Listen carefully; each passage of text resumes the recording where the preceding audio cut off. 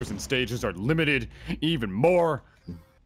No, Yeah. this is where champions truly become champions. All right, Yep. It's when you're playing specifically Brawl characters on Final Destination. We finally have it back into best of 5 territory. ESAM versus Craftis. Is he dead already?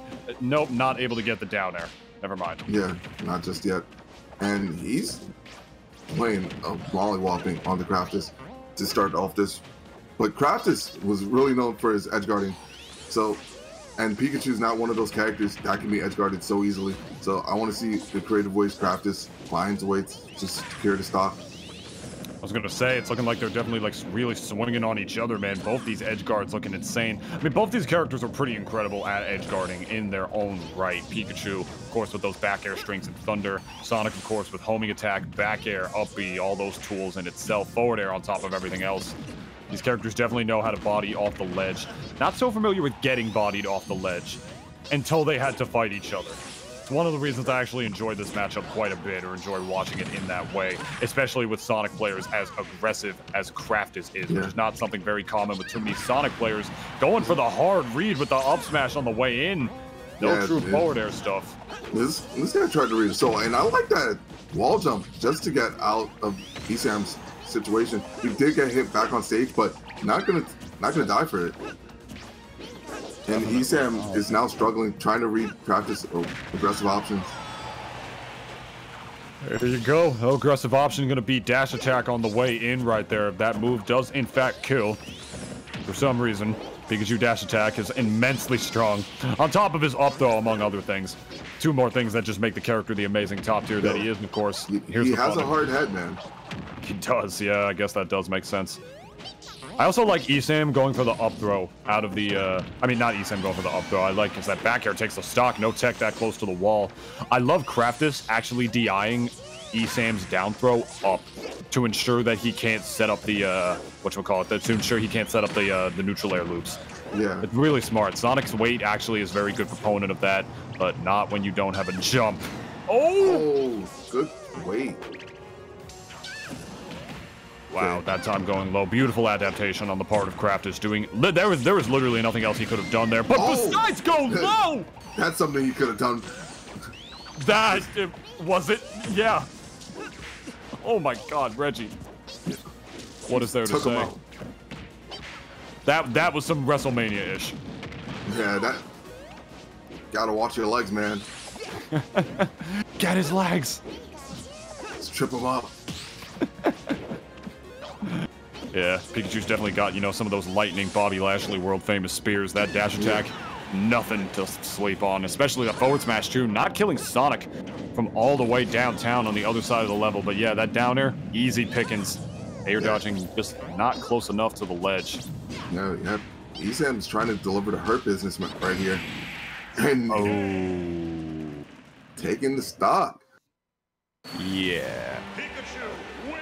That's not a good position to be. That's certainly not. Yeah, look at this. Look at this. That's a devil and a devil on my he was at 0. Imagine dying at 0 Nintoonist. I can't relate. Oh. Amazing execution by ESAM. Yeah, first stock. What more did you want? He does this for breakfast, lunch, and dinner. That's what ESAM gets out of bed in the morning for, dude. He just grinds those loops, man. Yes, he does. So game one going to ESAM.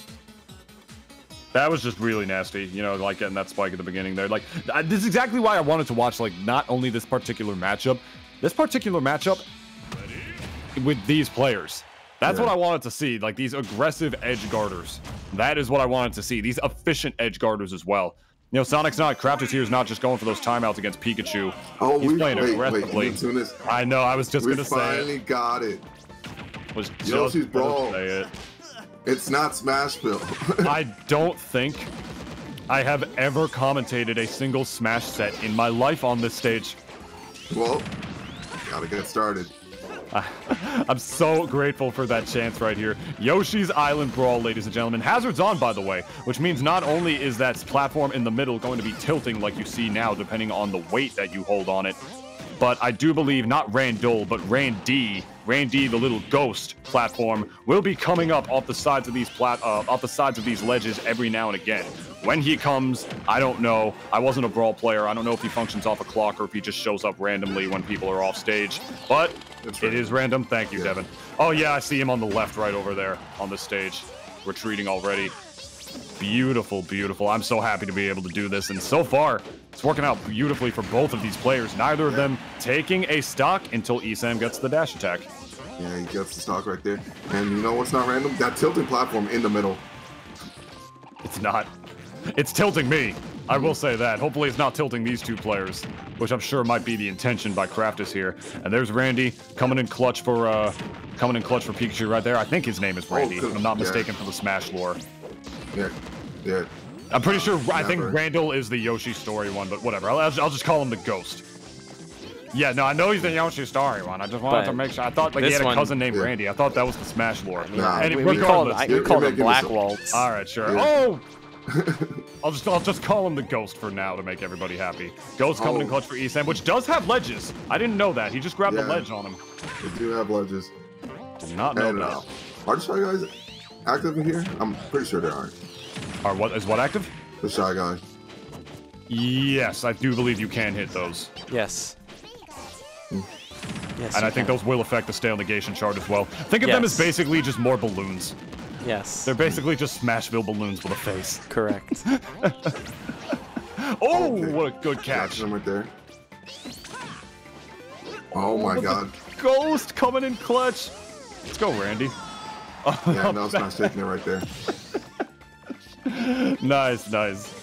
There you go, ESAM. Familiar territory for him. He, of course, was a Brawl player. That is where his come-up was really most solidified. And the Ghost coming in clutch for him again. I feel like it's really been making great work for ESAM more than Craftis throughout this game, Reggie.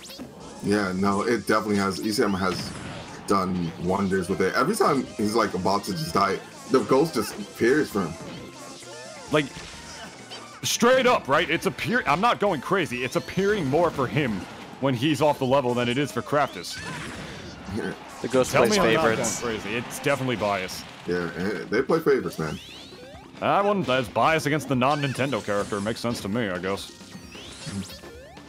There you go. Craftis, though. Alright. Okay. Almost got the combo. And he landed on that one, too. He's actually really affecting the match a lot more than I thought he was gonna. But regardless, center stage once again. Tilted layout at the bottom, slants right down there, catching him on the roll. Right goes into it. Nice. That was a great call out. And it was, honestly.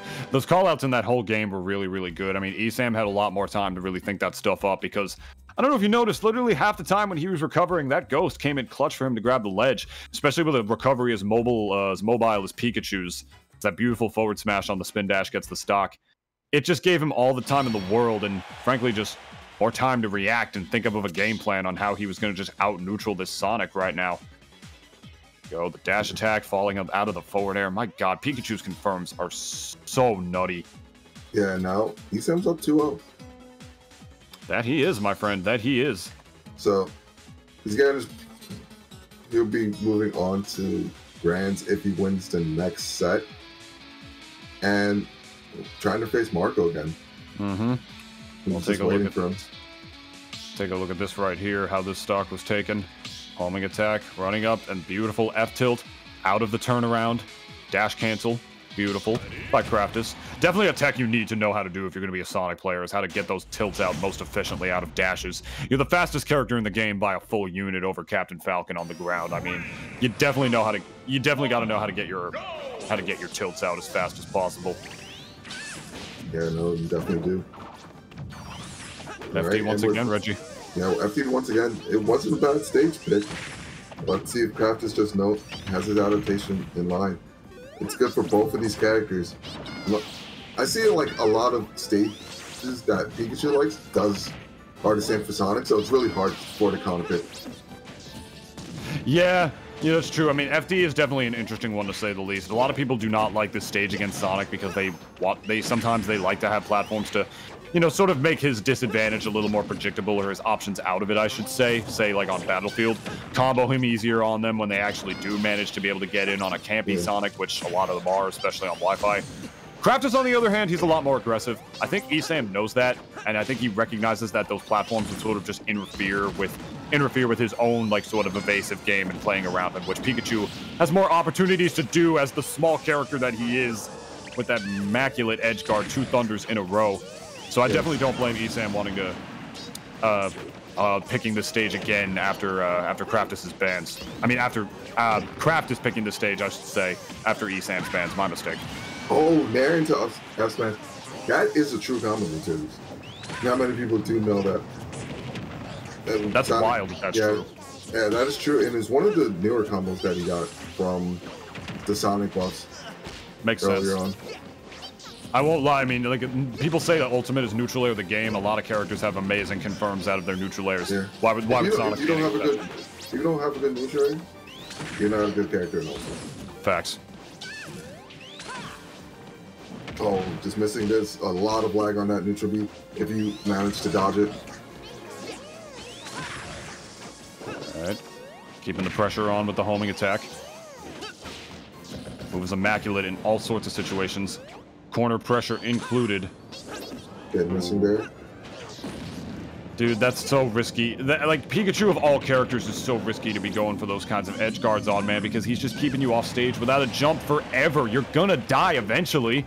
Yeah, and great recognition from ESAM to just turn that around. Yeah, dude, Pikachu, you give him an inch, he takes a mile, my friend. Off stage against this character is so unpleasant. He will just hang on that ledge, wait to back air you, wait to thunder you, get you in that perfect position with a back air into a thunder. If you go below him, he can just down air you because that spikes in this game now. It never spiked in Smash beforehand. You do not want to overextend, not only on stage, but off the level against Pikachu. That is where he will just not let you play the game, even more so than he already does. Yeah, no, Pikachu is really impressive here. And trying to use the Thunder Walls to just stop Craftis. A good job for Craftis for dodging it. And now trying to have his turn to rack a percent. Will he be able to take at least this game here? Hopefully, my friend. Hopefully for his sake. Doesn't want to get 3-0'd right here for sure. On the way down. Would have been a confirm right there out of that neutral air for sure. Probably a down smash, at least facing the wrong direction. Yeah. Back air not going to do it though, holding up. Great delay. It was so important by Craftis to delay that on the way back. Oh, but the hitbox of the Pikachu up B.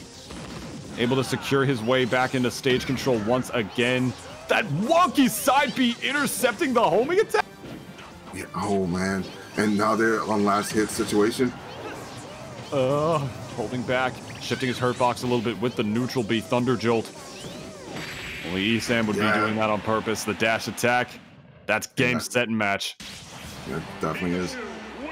Wow. Just a nice 3-0. And now ESAM waits in grand final against Marvelous Marco. It's showing from Craftis.